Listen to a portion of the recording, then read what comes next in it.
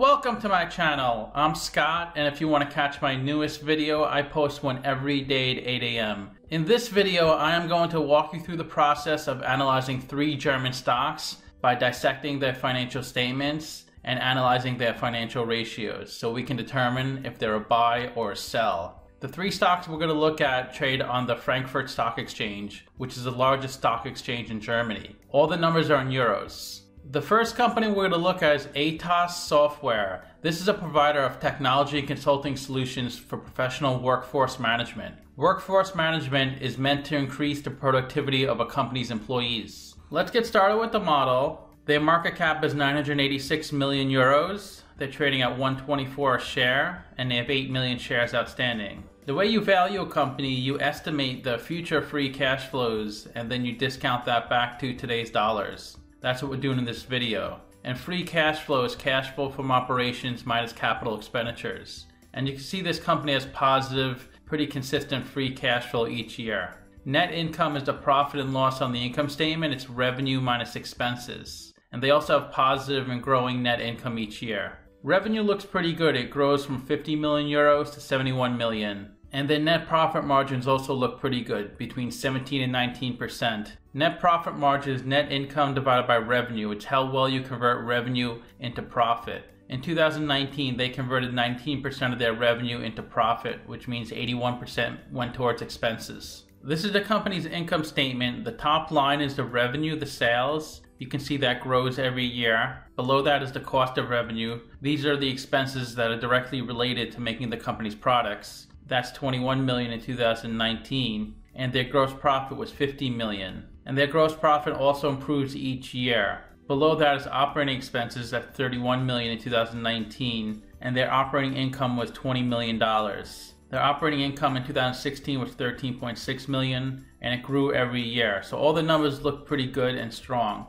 Below that is the interest they pay in their debt minus the interest they received from their investments. Then they pay taxes. So their net income was 13 million in 2019. This is their statement of cash flows, and on the top is operating cash flow. The way you calculate operating cash flow, you take net income and then you adjust for the non-cash items on the income statement. The most common non-cash item is depreciation, and you also adjust for changes in working capital. That means changes in accounts receivables, changes in accounts payables. And the way you calculate free cash flow, it's operating cash flow minus capex. They don't have much in capex, so they have positive and pretty healthy free cash flow each year. Let's look at a capital structure. 11 million of debt, 25 million of equity. They pay 2% interest on their debt, and cost of debt is 1.3%. To calculate cost of debt, it's interest rate times 1 minus the effective tax rate. And 31% of that capital structure is debt, which means 69% is equity. Cost of equity is 12.6%. To calculate cost of equity, we use the capital asset pricing model. And part of the CAPM formula is the beta. The beta is how volatile the stock is relative to the market. So the stock is a little more volatile than the market. The market as a whole has a beta of 1. This has a beta of 1.34. So their WACC is 9%, which is a blend of the cost of debt and cost of equity. And that's a discount rate we're going to apply to the future cash flows. We estimated 4 years of future free cash flows. We also estimated terminal value, which is all cash flows past year 4.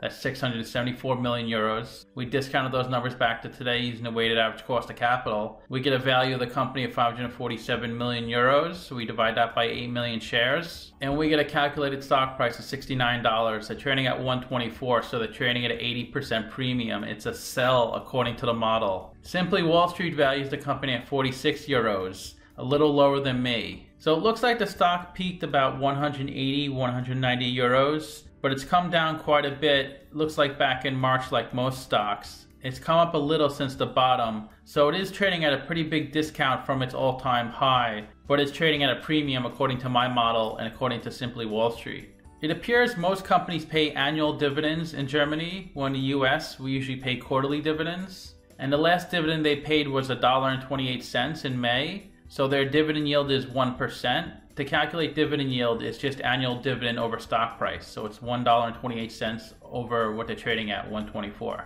Let's look at their financial ratios. The average PE is 15, the median is 14.8. PE is stock price over earnings per share. To calculate earnings per share, that's net income over shares outstanding. Their ratio is 72.8, which is much worse than the median and average. Average price of sales is 5.5, the median is 2.2. Price of sales is stock price over sales per share. To calculate sales per share, that's revenue over shares outstanding. They're at 13.8, so they're doing a bit worse than a median and average. The average price to book is 4.7, the median is 2.3. Price to book is stock price over book value per share. To calculate book value per share, that's equity over shares outstanding. They're at 39.7, so their ratio is much worse than the median and average. The average interest coverage ratio is 12.4, the median is 3.9. Interest coverage ratio is EBIT over interest expense. They're at 87.3, so they can easily cover their interest payments. EBIT is earnings before interest and taxes. It's on the income statement called operating income. Average ROE is 11%, the median is 12%. ROE is net income over equity. They're at 55%, so they're doing much better than the median and average. Equity is assets minus liabilities on the balance sheet.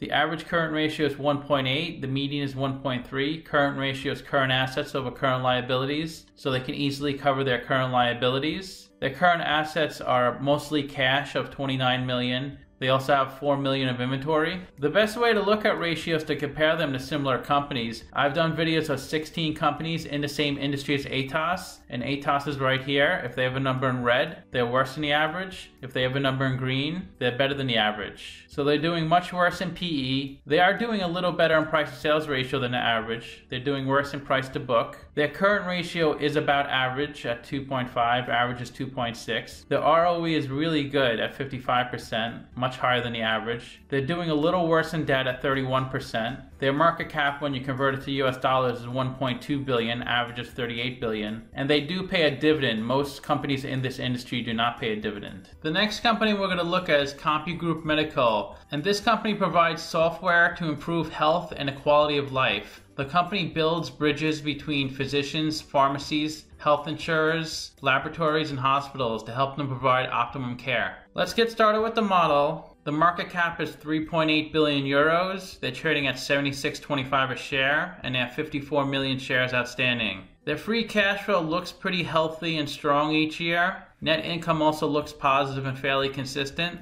And their revenue grows each year from 560 million euros to 746 million. This is the company's income statement. You can see in 2019 they had 30 million more in revenue than in 2018, but they had 18 million less in cost of revenue than in 2018. But their operating expenses were much higher in 2019 than 2018, 70 million more, with only 30 million more of revenue. So even though their revenue was lower in 2018, they had higher net income compared to 2019. But their numbers overall look pretty good so far. This is the statement of cash flows, and to calculate free cash flow, it's operating cash flow, which is on top, minus capital expenditures. And this company is a lot more in capital expenditures than the last company because of the type of business they're in. But they have positive and pretty healthy free cash flow each year. And this company uses a lot more debt than the last company we looked at. The last company we looked at, ATOSS, didn't have any debt issued the last 4 years. This company issued 70 million in 2016, 85 million, 297 million,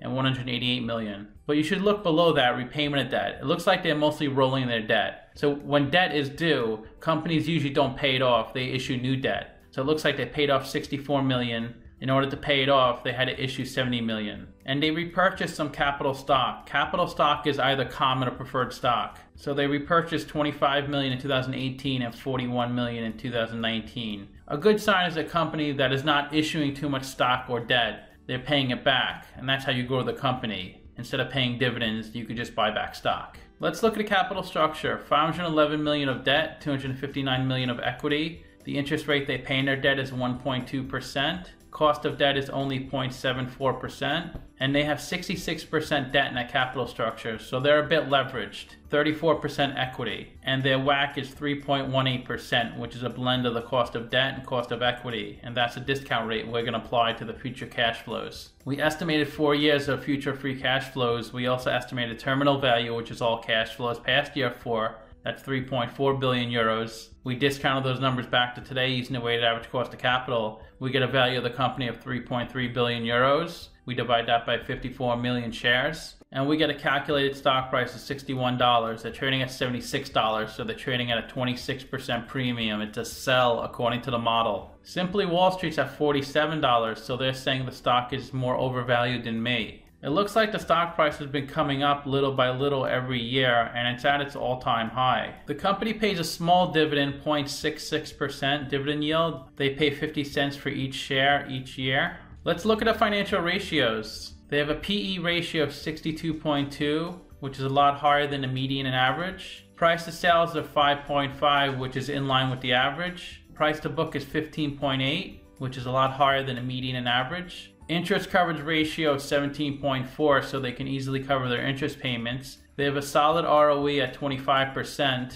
Their current ratio is 1, so they can almost cover their current liabilities. Their current assets are 44 million of cash, 27 million of inventory. And when you see restricted cash, that's just cash that's set aside for a specific purpose. And the only other company I did in the same industry as Compugroup is Teladoc, and Teladoc's ratios are right here. And Compugroup has a better PE, price to sales, and price to book. Teladoc has a really high current ratio. Compugroup is doing really well in ROE at 25%. Teladoc is negative because they have negative earnings. Compugroup has a lot of debt. Teladoc is much lower in that category. And Teladoc is much bigger at 17 billion market cap. When you convert Compugroup to US dollars, they have 4.5 billion. And Teladoc doesn't pay a dividend, Compugroup does. The last company we're going to look at is Nemetschek. Nemetschek is a vendor of software for architects, engineers, and the construction industry. The company develops and distributes software for planning, designing, building, and managing buildings and real estate, as well as for media and entertainment. Let's get started with the model. They have a market cap of 7.4 billion euros. They're trading at 63.90 a share, and they have 116 million shares outstanding.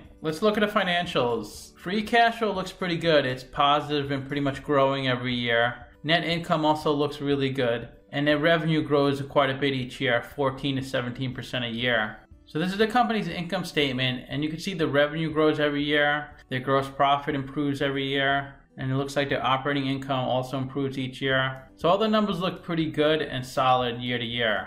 And this is a statement of cash flows. On top is operating cash flow.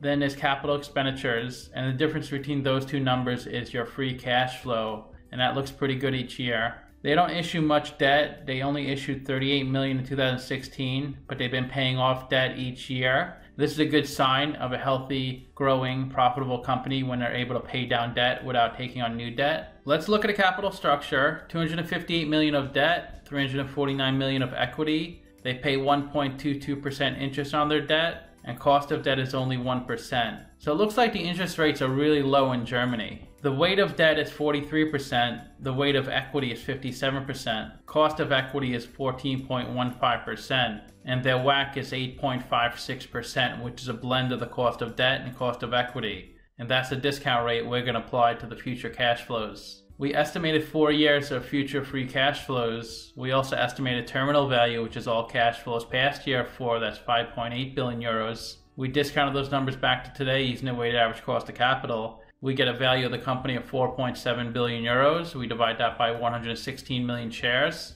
And we get a calculated stock price of 41 euros. They're trading at 64 euros, so they're trading at a 56% premium. It's a sell according to the model. Simply Wall Street is pretty close to me. They're at 35 euros a share, so they're a little lower. So it looks like the stock was trading below 30 euros a few years ago, but the price has doubled since then, and it's almost at its all-time high currently. The company pays a small dividend, 0.44% dividend yield. Let's look at the financial ratios. Their PE is 58, which is a bit high. They also have a pretty high price to sales of 13.3, and price to book is also high at 21.2. They can easily cover their interest payments. Their interest coverage ratio is 39. They have a good ROE at 36%, and they can just cover their current liabilities, 1.1 current ratio. Most of their current assets are cash, 210 million of cash. The best way to look at ratios to compare them to similar companies, I've done videos of 16 companies in the same industry as Nemetschek.